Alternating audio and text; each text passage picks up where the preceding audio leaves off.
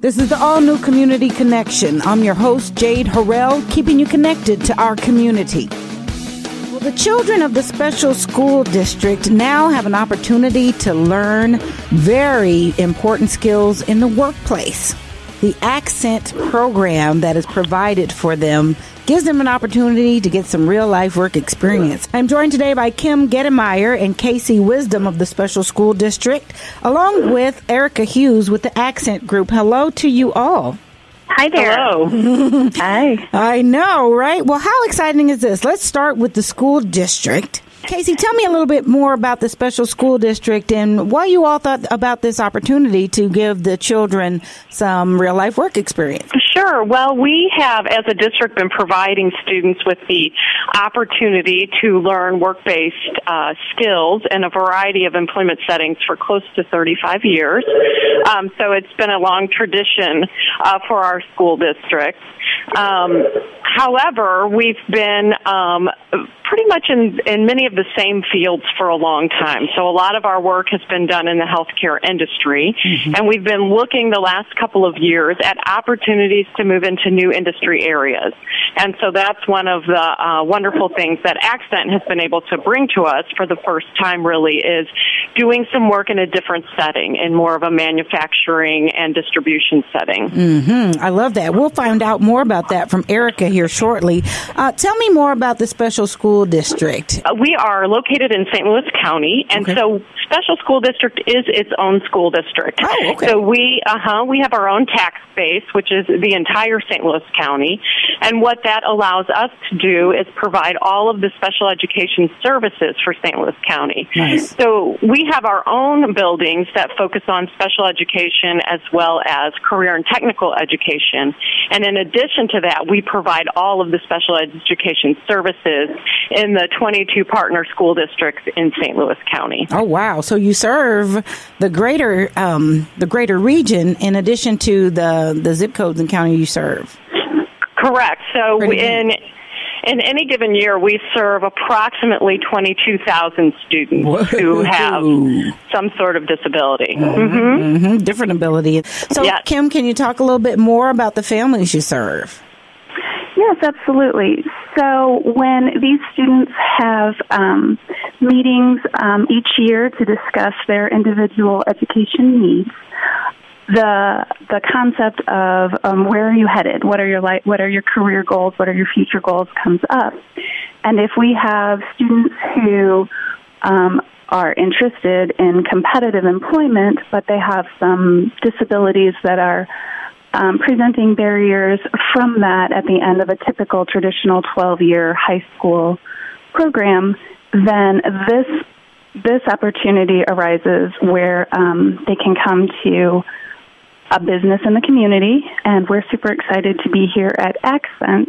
And the majority of their day is actually spent working doing the same jobs that other employees here do each day, with job coaches available. Pretty cool. Then we have it's great. It's great. So they're working alongside individuals without disabilities, and then we're providing some supports to help them be successful and hopefully learn to do those skills independently. Very nice. So Erica, talk about how Accent comes into the picture. Okay. So, yes, this is Erica, and our oldest son, Jason, and I have 3 children. Our oldest son turned 18 yesterday, and he's been receiving services through Special School District for the past 15 years. He has a rare brain abnormality, and upon looking at going to different meetings and saying what is available, transitioning thinking, and he is going to be 21, which that is when you age out of the Special School District programming, we stumbled upon a meeting where they talked about these vocational training opportunities. And my husband and I immediately thought of our work and how our work could provide a great atmosphere for these kiddos and families to learn both job skills and soft training skills in a great environment. So being located right in Crestwood, we immediately did an outreach with Kirkwood and Lindbergh and their existing programs, and they came for the site reviews and multiple meetings, and we set up the program here. Super cool. Now, did I hear you guys say you're there now? We're at Accent right now. Oh, okay. We'll talk about what a family would see and experience when they come in the doors. So when they come in the door, it was quite emotional. We're serving 2 programs right now at Accent. So vocational skill programs has 7 students. And when we got the deal signed, sealed, and delivered, we set up an open house with SSD, and they contacted all the families. So they came for a tour so that the families could feel comfortable on where they were going to start their training the following school year. And so I think it was planned for a half hour, and I think about 2.5 hours later, everyone started to mosey out the door. We just had a great time, great experience, and super excited seeing the families and meeting the students. Oh, yeah. Well, let's speak a little bit more about what this does for a student in the special school district. I understand the soft skills and the training, but it goes beyond that. This is Casey. It does go beyond that. When we are supporting students in our vocational skills program, we are looking at that employment piece and how ready we can get them for work when they are done. We're also, a critical part of it is connecting them with the appropriate agencies that are going to support these students as adults, both in the world of work as well as their own independent living needs and desires. Mm-hmm. So we are really trying to look at that transition to adulthood holistically, yes, and help not just the student but the family start to deal with the fact that they're about to enter the adult world, mm-hmm, and trying to make that as smooth for them as possible. Well, I can imagine a big part of that is that whole independence piece. You know, parents don't want to... I mean, it's tough enough just saying goodbye and allowing them to enter into the world on their own, the great beyond on their own. Right. But to be certain that they're prepared and that they would be able to care for themselves and live independently, I'm sure is a big hurdle to overcome. Right, and this is Kim here. Another part of our day, we certainly spend the bulk of it working specifically learning the steps of the jobs that are here and hopefully would be similar jobs in other places.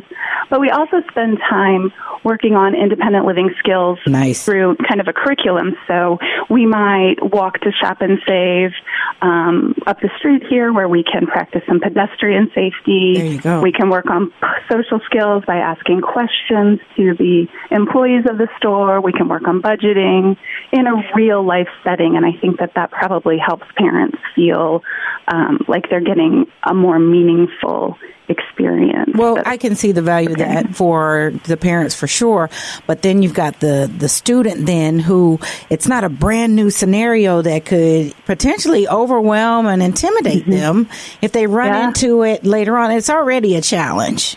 You know, they're working That's through... exactly the idea. Yeah, they're already working through the existing challenges of working with their abilities. And then to, you know, I often wonder, what if you can't anticipate something? But the more you're able... Look at that great role play and walkthrough by actually going to the store and review some mm-hmm, questions. That can save them... a whole lot of anguish, but certainly can create even greater opportunities through their confidence. I'm really excited that you do that. Yeah, we're excited to do that as well. Pretty and cool. It's fun to watch. It's fun to watch them become more comfortable as we repeat some of those activities. Yeah, because then they're getting more proficient. They're, I got this. Exactly. Well, why don't you share a couple of success stories of students that have come through the program that you've been really inspired by?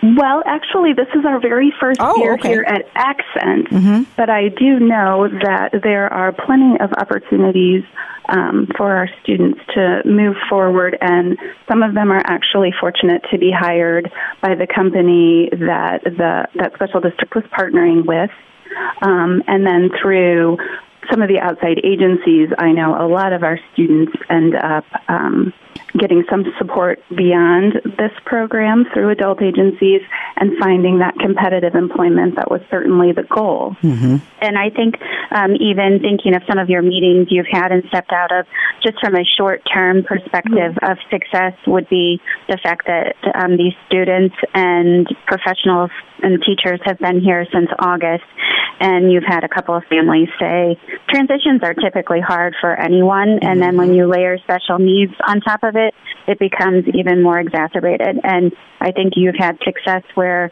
parents have said, wow, Tommy's really comfortable, Johnny's really comfortable, and this is a really good fit for him. Is that a correct statement?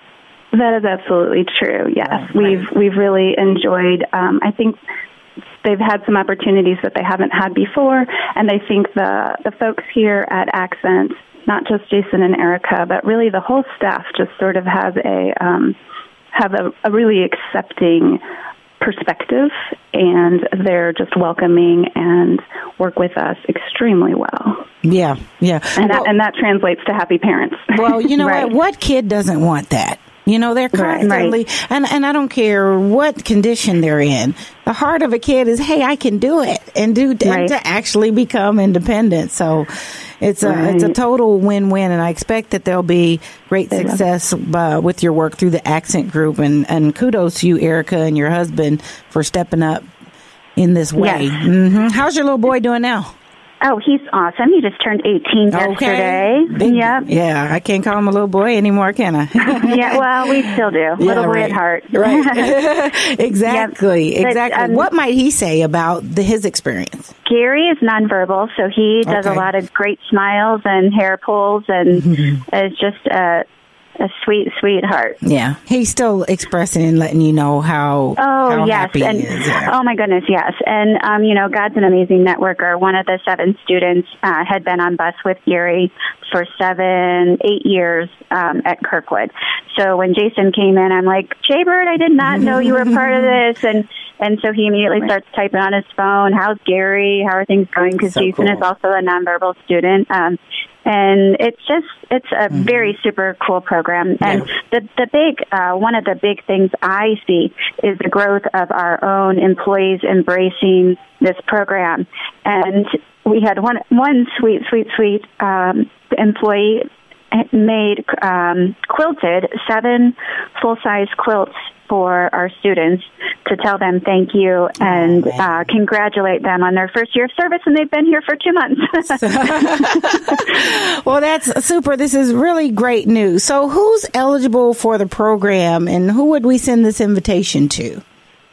So this is Casey. So students are eligible through the program through decisions made by their educational teams. Mm-hmm. So when they are still in high school, as they're approaching that final year of high school, the teams will start talking about what is the next step for students. And for some individual students, the next step is to come into the vocational skills program. And so those are really team-based decisions made while the students are still in high school. So we would encourage those teams that are supporting students to think about the employment piece and what kinds of needs the students might have and how our program might be able to support those needs. Mm-hmm. So we are talking about older children that would be in the upper grades at this point. So the vocational skills program is for students who are between the ages of 18 and 21. Mm-hmm. So they've typically finished their 4 years of high school. Right. And it's been decided that they're going to continue for a little while longer in order to receive some work skills. Sure. Are you looking to expand the program? Always. Always. What would the organizations, the companies, the businesses that would employ the students, what are you looking for in a great match? We're looking for someone who is willing to just open up a lot of different training opportunities for us that have some variety in the skill sets so we can try to meet students' interests as well as their needs. We're looking for, as Erica and Kim both mentioned, just that atmosphere where folks are going to be supportive and accepting of the students and willing to give a little bit of their time to train them. And so really those are the things that we're looking for. Sure. Right. And I can honestly say that we stumbled upon it through our personal experience. So that's why we were excited to do this interview, because organic growth is a necessary component to keep this program growing and thriving. Mm-hmm. So we're hopeful that many other companies hear about it and get working with Ann Carroll to set up their company to be a sponsor. Absolutely. So Ann Carroll would be their contact. What can we do in the community to help forward and further the program? That's a big question. What do you need from us? Yeah. Well, I think we need people who are willing to be open to learning about folks with various abilities who might work in a little bit of a different way, and be willing to sort of open their doors and let us come in and show them what a wonderful experience it can be having students like ours in their places of business. I think Erica mentioned it, and we've seen it before. Not only do our students benefit, but typically the business benefits as well. For sure.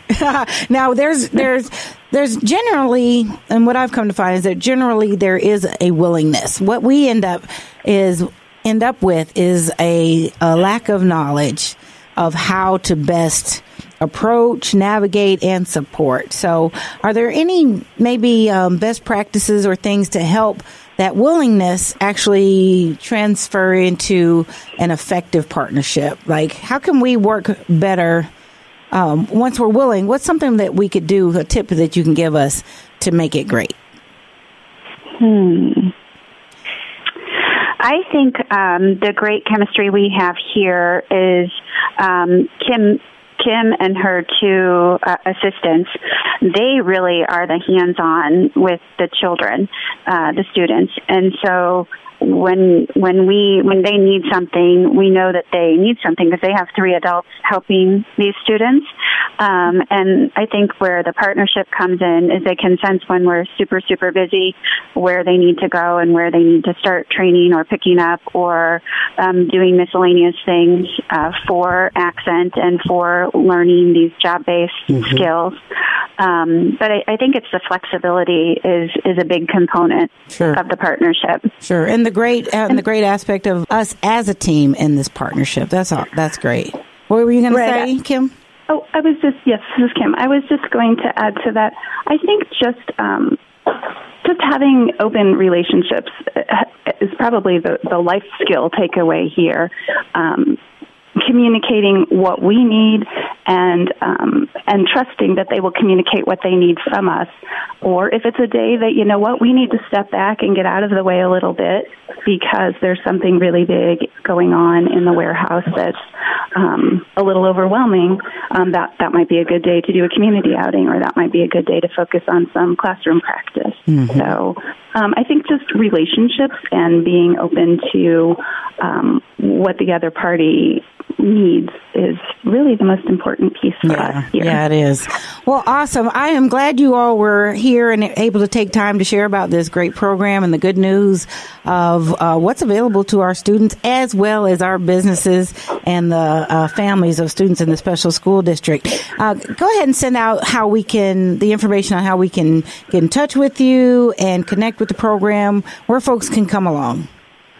Well, I will give my contact information. I'm probably the best person. This is Casey Wisdom. I supervise all of our vocational skills program sites and typically help with that business connection. So folks can certainly feel free to reach out to me. My phone number is 314-989-8399, or my email is cwisdom@ssdmo.org. Awesome. Well, thank you both, Kim Gettemeier and Casey Wisdom. What a great name for education with the special school district, and Erica Hughes with the Accent Group. Thank you all, and success to you in this endeavor. Thank you so much. All right, ladies. All right, that's it for this week. If you have questions or comments or have something you'd like to include in the community calendar, you can leave a message on our message box at 314-333-8369, 314-333-8369. And for more information about our show or any of our guests, you can visit us online and listen to the podcast at Spreaker.com. That's Spreaker.com, and search Community Connection with Jade Harrell. You all be blessed, do blessed, and take care.